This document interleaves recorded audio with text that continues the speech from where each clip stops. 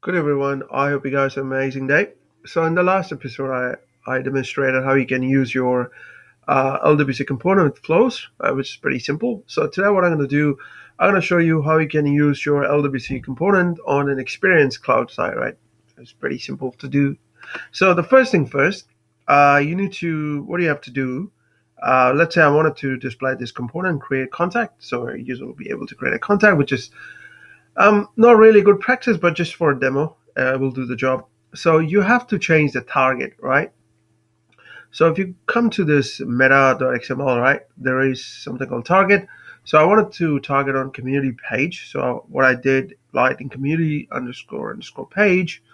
So, and if you hover over the mouse, enables the component to be used on lightning community page, right? So all you have to do this, you do this and deploy your component, and then let's go to the Experience Cloud site. So open one of the site, go to the builder.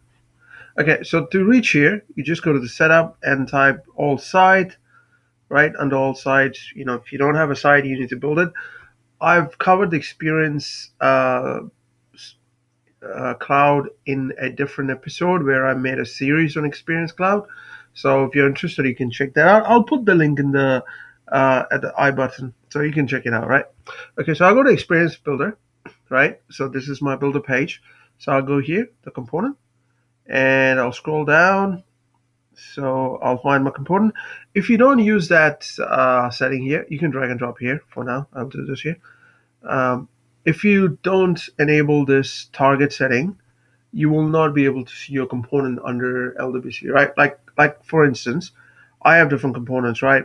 I have edit contact, right? Flow external, but as you can see that you can't see any of this option here, right? That's because I haven't specified the target for Experience Cloud. Okay, so I'll drag and drop the component here, and what I'll do, I'll just preview it. Excuse me. And there you go. Your component is on the screen. Let's say, Pete McDonald, right? Okay, so that's done. So your connect is created. It's pretty simple, right? So I'll just go to the contact. Um,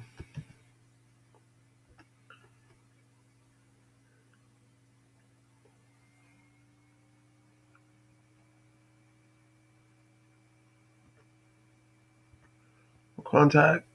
Excuse me. Must be there somewhere.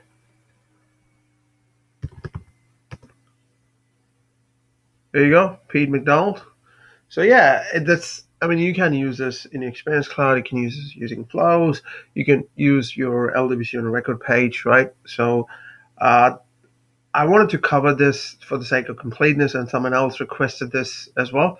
So yeah, I mean, you can use Experience Cloud and LWC component together.